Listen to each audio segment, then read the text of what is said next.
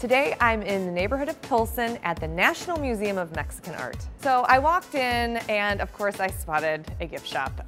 Shopping time. Oh, I like these guys. They're in the gym working out. Oh, excellent hats. Look at these. I think this is saying my name.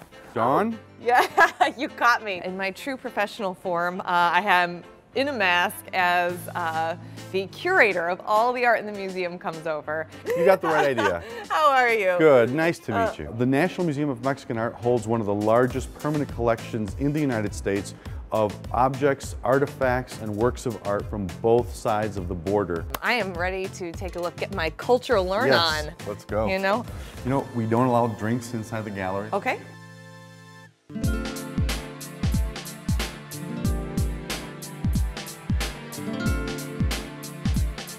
These are among the oldest antiquities that we have on display and that we have in the collection.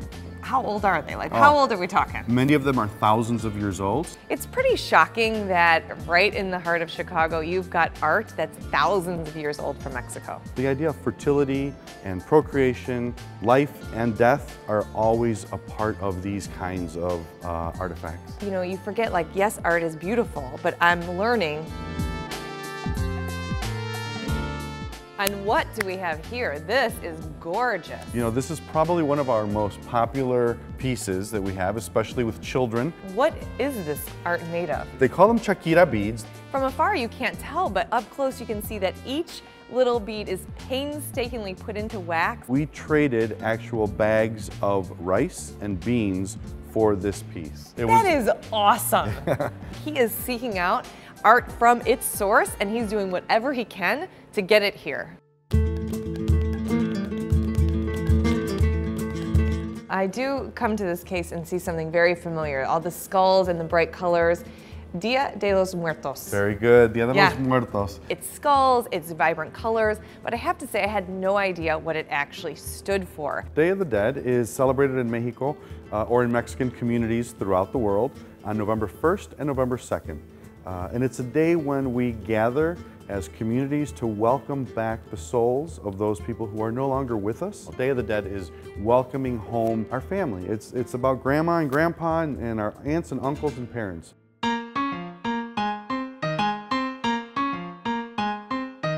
This whole room we're walking into is all Chicago artists. Yes, they are artists who have either moved here to the city and now live and work in Chicago, or artists who were born here. Not only are you learning about the culture of the past, but now you actually are learning about the culture of Mexican artists right here in our city. And I think I see myself in this picture here. Is that a luchador right there? It is. You definitely see a luchador with a pink mask on. Hey, you know what? I can't thank you enough for this awesome experience. The Mexican art was not only beautiful to look at, but I learned a lot about the culture too. So I can't thank you enough. Good. I'm so glad. Thank you for coming. I feel like much more connected with Mexican culture now that I've been here.